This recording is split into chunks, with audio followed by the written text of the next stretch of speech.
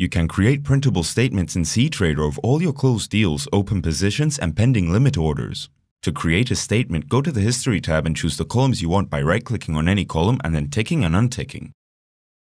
You can also set the column order you like by clicking and dragging any column to reposition.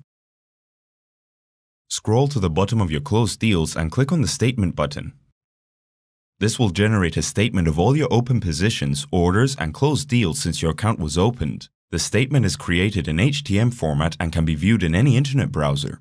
You can also choose to narrow your statement time period by clicking the arrow on the Statements button and then selecting one of the available time periods, or clicking Custom Period to define your own range. The statement will be created showing your closed deals within the time period, what orders you had in that time period, and the status of any open positions you had within that time period.